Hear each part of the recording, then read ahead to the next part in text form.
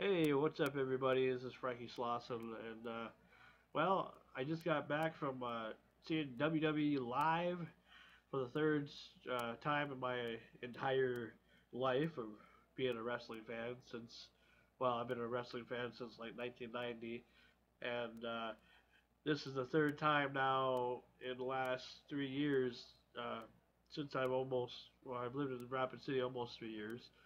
Uh, First time in 14 years that the WWE came back and did a live event, a house show. But this is my third time overall. The first time I went was Fargo, North Dakota, back in 2013, August of 2013.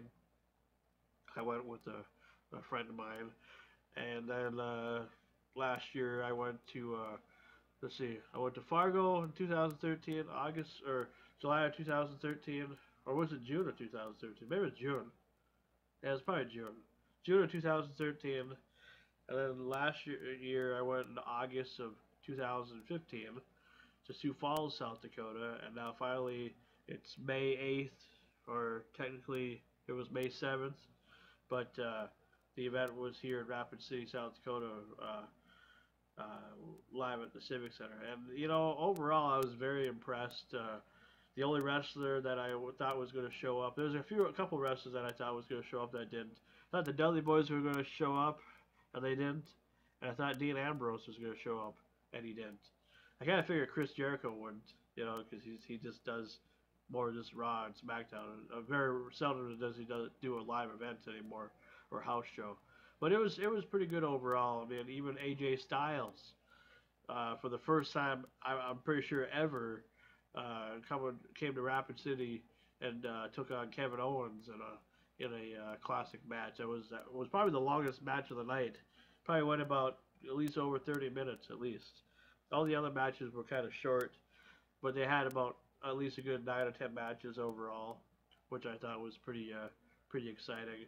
Yeah, I really hope that now the people that whoever watches this video or anybody from the Civic Center that works there now realizes that there is still a fan base for wrestling, and even though it wasn't completely sold out, it was still a good event where a lot of people showed up from the Black Hills area. And I think if more people, if they started bringing wrestling back to the Black Hills, like more than just once every 14 years, if they did it like once or twice a year, like they do in Sioux Falls, uh, I think there'd be more wrestling fans around here. And then they probably do more, if they did like a Raw or a SmackDown or something like that, or a pay-per-view, because they could easily do that over here. Uh, it was good, and I had really good seats. I was not, I realized that the Barnett Arena is pretty small, so that no matter what, really wasn't going to be a bad seat in the house. But for the first time in going to an event, in on the last two events that I've gone to, I was a lot farther away from the ring. Well, this time I was like almost the best seat in the house. Like I only spent about $60 on tickets overall, and I didn't have to. I mean, rather than paying over $100 for front row seats, as great as that would have been, to get more close with the wrestlers and everything, I paid about $60 for my tickets, and I was in the balcony, but it was like real close to the ring, the way they have everything set up. I mean, that's it. If you guys will check out my pictures and all that, you'll know what I'm talking about. This shirt that I'm wearing, I didn't buy anything at the event. I bought this shirt for $7.50 at Walmart, and I seen a few other people have this type of shirt too. So they probably either bought them at Walmart or they found them somewhere anyway. But there was a lot of fans, and it was great to see young and old.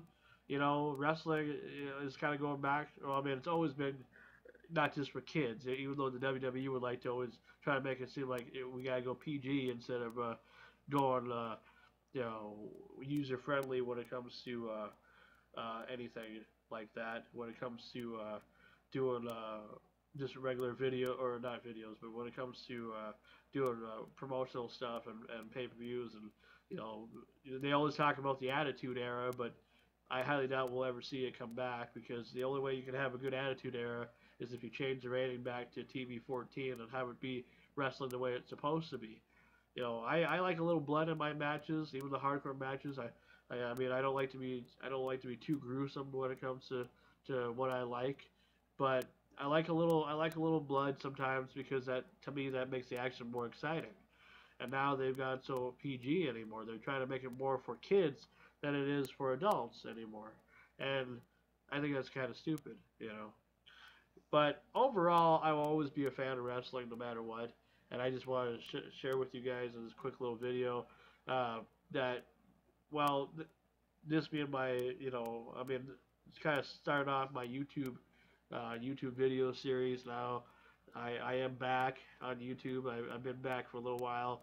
Uh, Taking a little break from doing interviews and stuff and podcasting just for a little while, just because I've done so much. And for those who wonder if I'll ever do any more interviews in the future, I plan on it. Probably won't be until after I get back from my vacation. It probably won't start up again until July or August because there's just a lot of I got a lot of stuff going on. I'm going to be going back home to northern Minnesota here next month for my sister's wedding, and that's going to be a giant video. So, well, of what I filmed for my own personal use, and then I'm filming my sister's wedding as well. But anyway, overall, the event was good. I give it 9 out of 10 when it comes to a rating.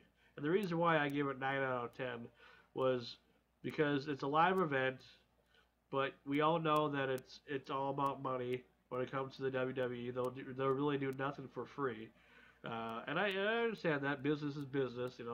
It's just the way the world works. It's like right away when you walk in, you got people, trying to sell you stuff, and it's like, and then they don't, they won't take your debit card. They say we can only take cash. Like they're like, I'm not a big John Cena fan, but they were selling like flags and stuff, or like towels or whatever that said you can't see me on there and whatnot, and or yeah, you can't see me, and then was this never say die or whatever, or never going to quit or never give up. Yeah, never give up. Anyway, I mean, I thought that was all right, and but I probably would have bought the program guide. But they didn't accept. They said we had to use cash and everything. I mean, I could have probably went to the ATM and all that stuff, but my purpose was not to spend really any money this time around because I did that the last couple of events, and they want a lot for a lot of their stuff. I mean, when TNA was popular and stuff and came up to Grand Forks, North Dakota the first time, and then Bemidji, at least their stuff was pretty affordable, because you had the Don West brown bag special, which I thought was always kind of neat. The WWE don't do stuff like that, unless it's just clearance stuff from old wrestlers and whatnot. But overall, it was good. There was not a lack of anything. I mean, it was great just overall to see WWE finally come back to the Black Hills, or some type of wrestling to come to the Black Hills. They've been lacking that over here. But Rapid City likes to stay in the past a lot. They don't really, when it comes to the believing in the future. They believe in a future, but sometimes certain people around here like things just the way they are, and they don't accept change very well, like they probably do in other cities. But overall, I was pretty impressed by the event, and good job to the Civic Center overall for putting them on. And I know some of the people who are heads up over there because I used to work over there. There's one guy in particular that I know who was probably the nicest guy that I ever worked with, who was kind of one of the main office guys and guys in charge. And I was really happy that he finally I suggested to him a couple years back that he should bring WWE, and I don't remember when he said why we don't have that over here. I don't think he really said much about that at the time, but I'm glad somebody finally convinced him to do it and make it happen. This will probably finally show everybody that we do still have a fan base, for people that are wrestling fans. So overall, I'm Frankie Slauson, and we will see you in the next video real soon. And I think the next video I make, I'm going to talk about my new, I just recently bought a new surround sound system, a 7.1, yes, 7.1 surround sound system, and I think you'll like what you see. But anyway, I'm Frankie Slauson, and we'll see you guys next time for another great Frankie Slauson Show video. Bye bye.